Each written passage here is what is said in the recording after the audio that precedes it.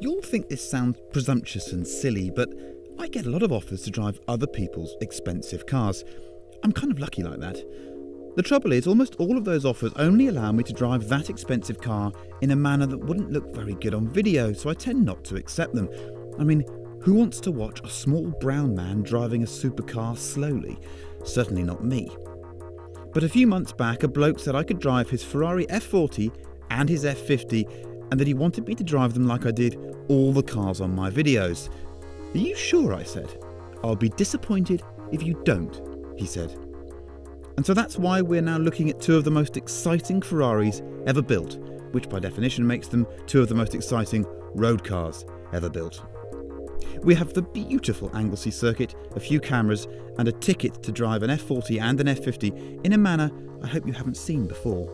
Even now, I can't quite believe this day actually happened. Before we play, some background information. These two cars are fascinating in their own individual ways, but they share an uneasy relationship with each other.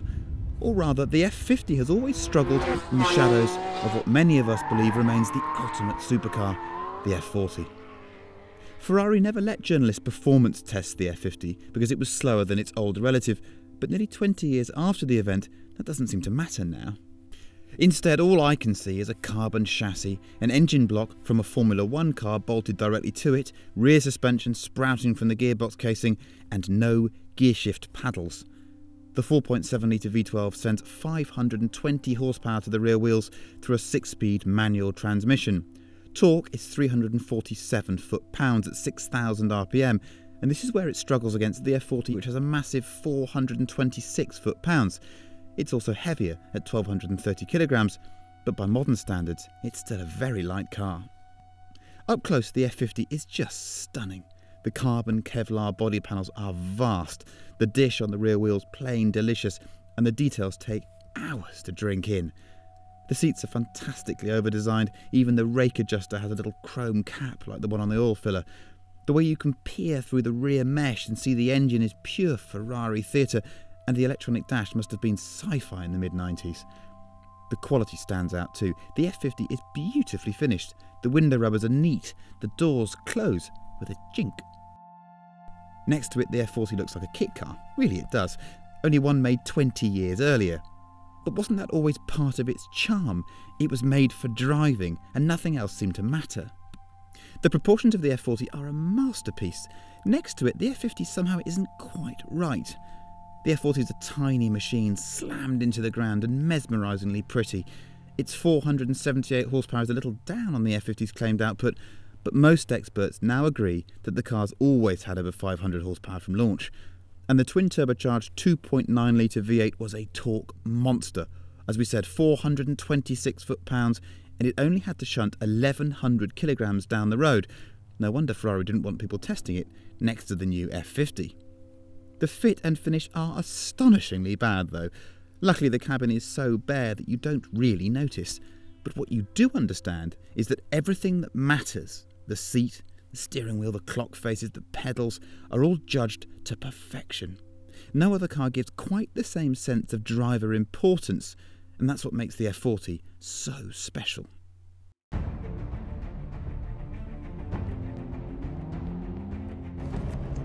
Now, I've driven an F40 before, but I've not had the chance to absolutely spank one on a circuit. This is bucket list stuff. What's it going to be like? The F50 is a surprisingly gorgeous car, but it's very accurate, it's very competent. It feels like a little racing car. It doesn't want to be agitated. It wants you to treat it with respect and drive it smoothly. What's this thing going to be like? I'm led to believe they're quite unruly, these things.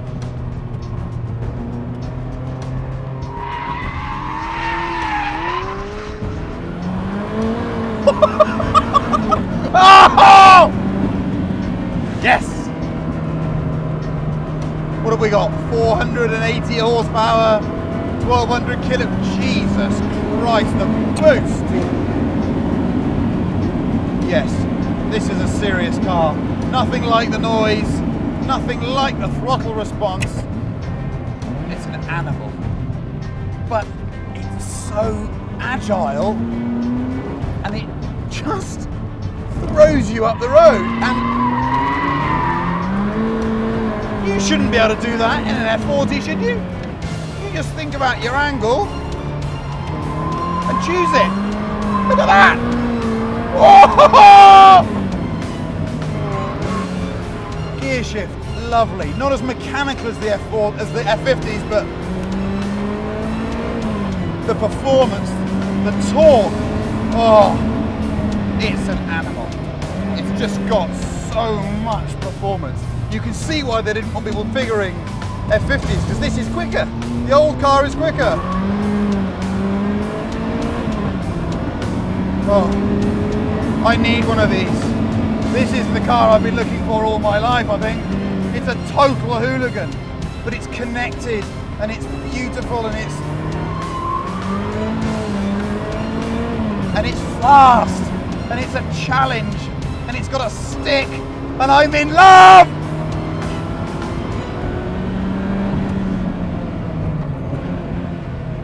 Brakes are good. I mean, what was the performance like in 1989?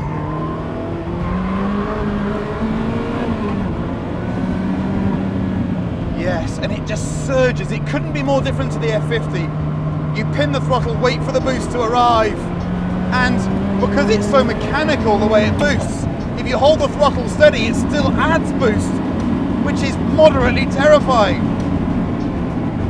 Oh, wow. What a car. What did they think when they made this? They must have looked around and gone, we might as well give up.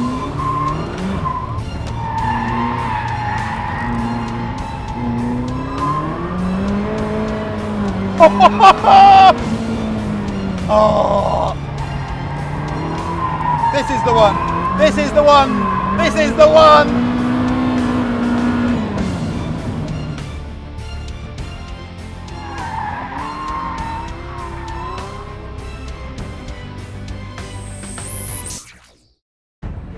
I've never driven a Ferrari F50 before today. Let's try and debunk some of the myths about a car that was considered too slow and uninteresting and ugly after the F40 and not even worthy of comparison with the McLaren F1. I think some of that is complete cobblers. That noise!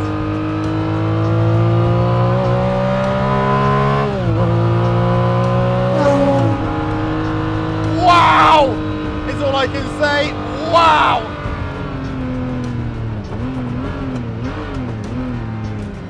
Manual gear change.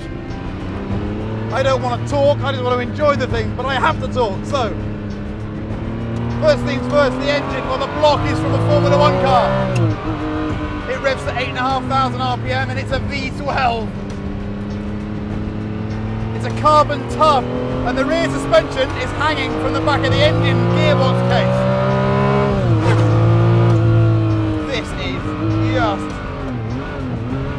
This is why we love cars, boys and girls. Why didn't people love this in the day? It's extraordinary.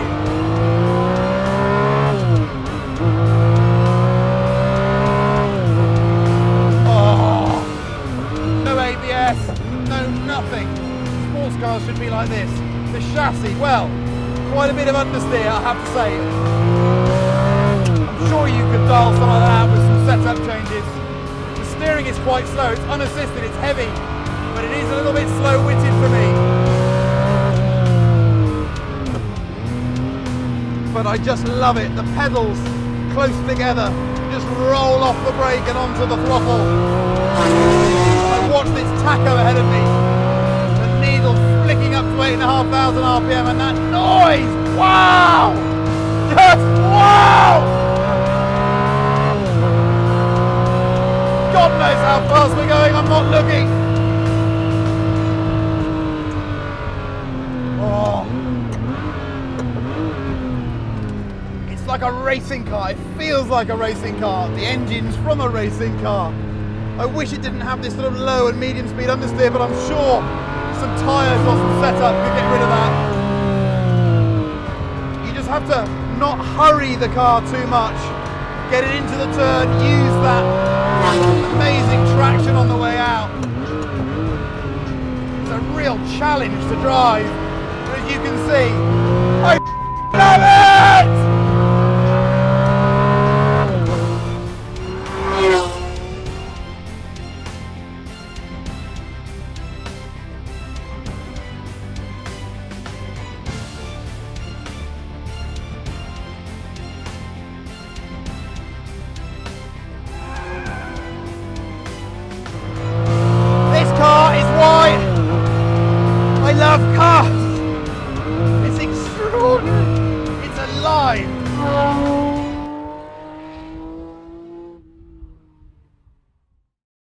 Now, as you can see, I got rather carried away in the moment with both of these cars. I did my best to try and break down the way they drove, but there's more I need to add without sort of wetting myself. The F50 is a stunner. It has the most desirable powertrain of any supercar, really, it does. It's not the fastest, but the way it revs, the noise it makes and the gear shift are the best of the best. You could see I was struggling a little with second gear, but that was as much my fault as the need to do a little adjustment to the linkage.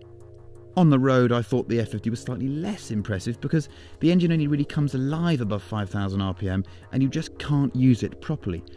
It also feels vast around the hips. But I'm so glad I've driven one hard now and can promise you it's a truly, truly great car. In many ways, it's more satisfying than the F40, but not greater. The F40 is the supercar to end all supercars. It isn't normally aspirated, and yet its turbocharging adds to the excitement. The only thing it really lacks is noise, but you have to believe me when I say that it sounds miles better in real life than it does on this film, even if the F50 is in another league for musical quality. I could go on about this car all day. I really could. Quite simply, for me, it's the one. On road, on track, frankly anywhere. There's one aspect of the F40 that I've always found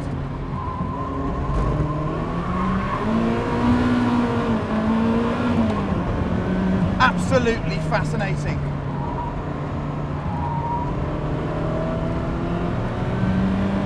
And that is, it feels outrageously fast now. But what did it feel like in 1989? And there's only one man. Well, I want to ask that. He's a bloke that I used to read when I was younger. He's someone that inspired me to do this for a living. He's called Mark Hales. What he doesn't know about these sorts of cars isn't worth knowing. And he's driving the F50 at the moment. So what are the fundamental differences? Well, they are, one is normally aspirated, one is turbocharged, heavily turbocharged. They're quite different vehicles. But they're a celebration of everything that's right about Ferrari. And I love the fact that he gets me on the entry phase of the corner, and then when I'm accelerating out, I've got all this boost and I can just fly up behind him. This is so much faster in a straight line. It's basically holding me up when we get going. I'm following an F50 and I'm oversteering in an F40. I'm on! So once we've stopped having some fun here, which could go on for some time, I want to sit and talk to Mark about what it was like.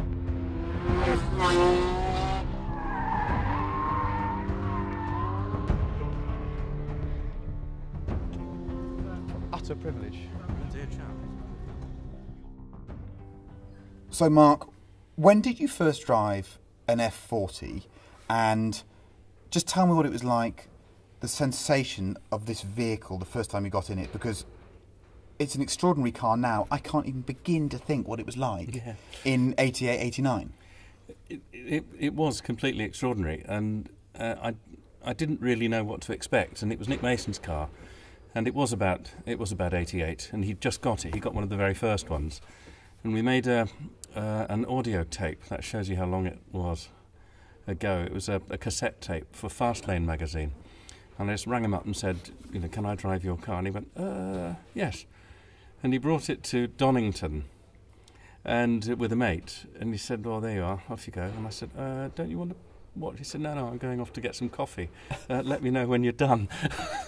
and it was brand new, but on track, it was just extraordinary, and it's the way it delivers the performance, because you could just drive it down to the shops, and as long as you don't prod the gas and make it go on boost, it's just like driving, pretty much an ordinary car. But when it lit up, and you could get wheel spin in third, and occasionally even in fourth gear, it was just absolutely extraordinary, and it was then and remains today one of the most exciting cars I've ever driven. That cassette tape, little did you know it, had a profound effect on my generation, because we didn't have the internet, we didn't have videos. No. And suddenly to be introduced to this new medium to hear the car. And I remember that tape vividly. I have a copy still. And I remember you getting, let's get it right, the list of cars, it was a Cosworth, an Audi Quattro, 911 Club Sport, which I went on to own that particular car, which so I had your sloppy seconds there, Mark. I just remember you getting a bit, something got big on you. Some boost comes in. There's a girl in the seat next to you, and you're describing the car, and you say the boost comes in, and then you hear this, and there's silence in the car, and then she goes ooh, and you say, yes, that's what I mean. Yeah. Well, the raw tapes were pornographic because it was Becky Adam, and she was one of the first Top Gear babes. And she was going, ooh, ooh, and they said, Mark, what on earth were you up to? And you couldn't leave it in because it just sounded ridiculous. So all that had to be cut out. But yeah, and it was the sort of thing you thought, yeah, you know, I can drive this, and still, you know, I can do a Martin Brundle and have the thing at some ridiculous angle and keep talking. But when it lit up, you just went ooh and went quiet. And at the time, a fast car. Well, the club sport you had was a Carrera with, you know, a slightly different ECU. So that had 231 horsepower, and it weighed 1,100 and something kilograms. Yeah. And you've got the same curb weight, and you've got 470 horsepower. But it's not just the numbers, and I don't think Ferrari were completely honest about the power. I think it was always a lot more than they said. But it's the torque. And because you've got it's quite a big engine for a turbo, so it's 2.8 litres or something, and you've got two turbos, but it's the way it comes on, so it feels much more than 500 horsepower or whatever it is, and the car's quite light, because the thing about them is that they were completely stripped down and intended to be so, and Ferrari wanted to keep it really light. I don't know, what are they, about 1,100 kilos or something? A little bit more, but not much 1,200, more, but not very much more. Because you've got wind-up windows, you've got no power steering. I mean, it's got air conditioning, I'd forgotten about that, but you really need that. But there's no ABS, there's nothing, there's no driver aid, so it's really, really stripped out. So not only is it fantastically powerful for the weight, but you're intimately connected to everything. You really feel the steering, and it was going back, and boosting the power at the same time. So yeah, it was a tremendous experience, and still is. It's still as exciting today as I remember it when I first got in it. Did you think it was a step too far? Did you think to yourself, I can drive this, but what's the average punter that can afford to buy one of these going to do in this car? Well, I do remember that when it rained, no matter how much I thought, yeah, I can handle this, the boost just went up too quickly. And I drove Nick's car at Silverstone for it was for part of a filming session for Into the Red, the book that Nick and I did. And in fourth gear, somewhere out the back, club or stow or something like that, just coming out, I thought, I can feed it in now. And I think I must have spun about 7 times in the rain. And it was one of those spins where it wasn't a spin where you think, ooh, I think, oh, no, I haven't, yes, no, oh, no. It just went, and it spun like a top down the track. When it rained, it was dangerous, simply because the wheel spin built so quickly. And if you thought, well, I'll leave it in a higher gear, so it won't be so fierce, that made it even worse, because it would still spin up. Just at a faster speed. The tyres just spun faster, so you went round quicker. It's the intimacy of the thing and the fact that you're so connected to everything because there's no interference. When there's the F50 over there, but the Enzo that came after it was just like driving a computer game compared with this. This was just so tremendously wonderful. It remains one of my absolute all-time favourite cars. I think today I've been blown away by it, and I need to go away and think long and hard, because it's a magnificent driving experience. It's intimidating, but it's accommodating. I don't know many cars that can do that can make you think, right, you're with the big boys now, and then 5 minutes later you're sitting there in third gear near the lock stops coming out of some corner thinking, this shouldn't be possible. Yeah. I'm buzzing, I'm ticking, the onboard's ludicrous. There's no facts in today's onboard. Sorry about that, guys. I'm just basically whooping like a child. And I've loved it. We're going to have to cut it there, but Well, there you go. That's what it was like to drive an F40 when it came out in '89, and Still hopefully, is. yeah, and hopefully the video will give you an idea of what it's like to drive one in 2013 and why it remains the car.